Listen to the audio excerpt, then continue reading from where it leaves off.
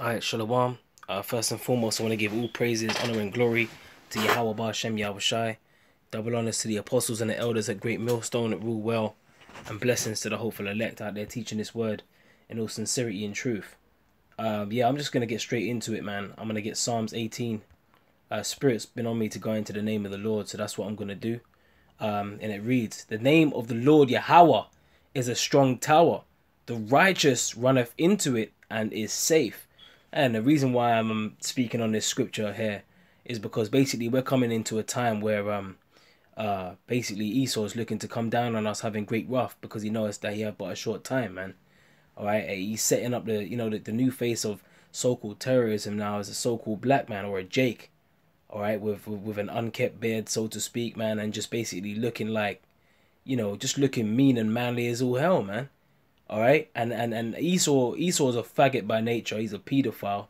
He likes touching little boys, so he's gonna see a manly Jake as a threat. He doesn't want to look at a manly Jake because that makes him feel inferior. So he's gonna have to demonize the children of Israel, man.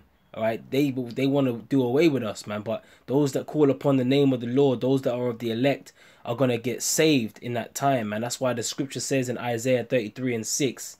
Wisdom and knowledge shall be the stability of thy times. Because when they come in like a flood, man, and they're going to be like madmen sparing none. And I'm quoting scriptures here, but we're coming into these times where the Lord said that he's sharpening his sword to make a sore slaughter in Ezekiel 21:9, man. That time is coming, man. The time of Jacob's trouble. All right, so you got to make sure that you got the name of the Lord, man. But it's not just enough to have the name of the Lord. You got to believe in the name of the Lord. You can't just call upon the name of the Lord. You got to call upon it in belief, okay? Because like Paul said, in fact, let me get it real quick, man. All right, this is 1 Corinthians 4, I believe it's 19. That's right. It says, "But I will come to you shortly, if the Lord Yahweh will, and will know not the speech of them which are puffed up, but the power." Now, why am I bringing this scripture out? Because you had an example of a guy that there was a video circulating around on the internet where this guy, Apostle Gabar even spoke on it. He got hemmed up by the police. And I think whether it was him or his woman that called upon the name of the Lord, or Yahweh Ba'Shem Yahushai, they called on the name of Yahweh or Yahushai, and they still got dealt with by the cops, man. But the scripture says, "When a man's ways pleaseth the Lord, he maketh even his enemies to be at peace with him." All right, so they were calling upon the name of the Lord, but they weren't justified by the name of the Lord because they weren't calling upon it. They were calling upon it through the speech, but not with the power, man. All right, and not only that, they could have been set up as well, man. So they weren't calling upon it in faith. They weren't calling upon the name of the Lord in faith, man. The scripture said in Proverbs 18:10, "The righteous runneth into the name of the Lord and is safe," not the wicked. All right, because the scriptures also said that in the times that we're coming into, many are going to say, "Lord, Lord," but he's going to say, "I didn't know you." All right, so you can't get puffed up by the speech. You go out there, all kind of precepts. You want to speak, and you could give them 10,000 vote speeches and calling upon the name of the Lord. But if you don't sincerely believe, and if you ain't speaking with belief and in the power, not the speech, but the power, okay. In fact, let's go into the interlinear, man, and get some of these definitions. Because when you go into the word speech, it comes from the Greek logos, which basically means word. It says, "Of speech, a word uttered by a living voice, embodies a conception or an idea, what someone has said." So simply just saying the name of the Lord isn't enough. You got to be doing the will of the Lord. You got to believe. And if you believe and fear the name of the Lord, then you will do the will of the Lord. All right, because the scripture says in Proverbs 1:7, "The fear of the Lord is the beginning of wisdom, but fools despise wisdom and instruction," or knowledge and instruction, so to speak. All right? Because when you're out there in the world, man, back in the day, man, you might try to get some bucks from a chick. You might tell her you love her. You might say it. But even then, you didn't know being in the world. You didn't even know what the word love meant. All right? Now you're in the truth. You know what love means. For this is the love of the Most High, that we keep his commandments, man. That's real love. That's what love, that's the way the word love is supposed to be used, man. But in the world, you were saying, "Oh yeah, I love you, just scooting up on the sofa next to her, you might put your arm around her and shit, try to grab a tit. Yeah, I love you, just to try and get that pussy, man. Hell, you might have been doing it in wickedness. You might have been doing it, you might have been committing adultery, man. Telling a bitch that already had a man that you loved her just to try and dick her down, man. And that's wicked as all hell. But now we've been called under grace, man. Now we've been called through this word, the spirit and power of Yahweh Hashem Yahweh Shai, who gave us the way of repentance, man. When we sincerely repented, now we received the knowledge and instruction. Now we know what the word love means, man. It's to do the will of the Heavenly Father. Now let me get an example of two. In fact, I'm going to get you an example of guys in the ancient days that actually called upon the name of the Lord, but they got dealt with, man. It's Acts 19. I believe it's 19 and I'm going to start from 13. The vagabond Jews. Here we go. Then certain of the vagabond Jews, exorcists, took upon them to call over them which had evil spirits the name of the Lord Yahweh Shai Hamashiach. Alright? Saying, we adjure you by the name Yahweh Shai. We adjure you by Yahweh Shai, whom Paul preacheth. So they approached this guy that had evil spirits on him. Alright? Guy might have had legion on him and shit, man. Alright? They go up to him. They think they're calling upon the name of the Lord just through the speech. But not with power. Not with belief.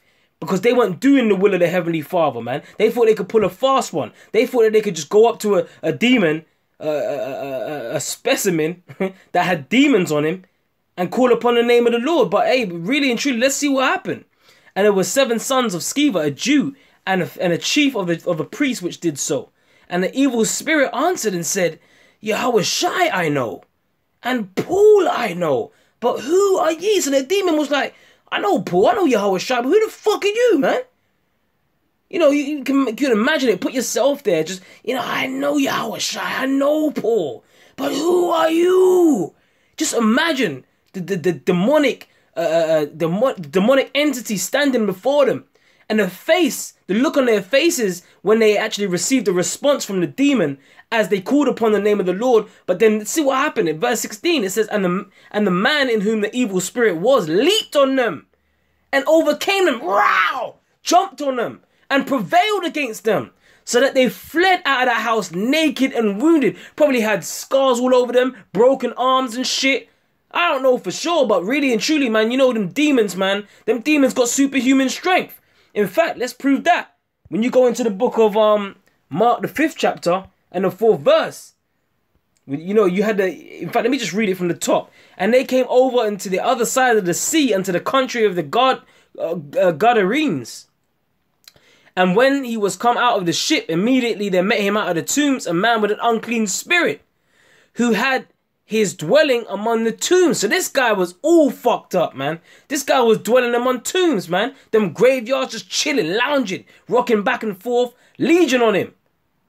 Nobody could, it says, and no man could bind him. No, not with chains. So you're trying to tell me, man, you might try to bind this guy. You know, a cop will come up to you, put them shackles on you. You ain't getting out of them handcuffs, man. No matter how much you kick and you scream, man. Unless you're some fucking master thief picklocker and you got some fucking double jointed shit going on and you get yourself out of them chains, man. But this demon didn't need no fucking picklock, man. It had that superhuman strength on smash. That demonic strength, man. Hey, the Lord said we wrestle not against flesh and blood, but against spirits, man, and principalities, man. Spiritual wickedness in high places. A spiritual warfare out here, man. Verse 4, because he had been bound often bound with fetters and chains, and the chains have been plucked asunder by him, and the fetters broken in pieces. Neither could any man tame him. Case in point, man, the strength of them demons are strong, man. So these vagabond Jews that got rolled up on by that demon, man, he just told them straight, look, I know Yahweh Shai, and I know Paul, man. I know you're coming, I know who you're talking about, but who the fuck are you, man? So you better take care of how you call upon the name of the Lord, man.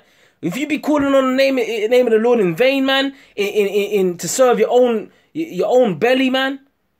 All right, do it in speech, but not in power, not in sincerity, not doing the will of the Heavenly Father. But then you want to call on the name of the Heavenly Father when it suits you, man. When you're getting hemmed up by a policeman or something like that, man.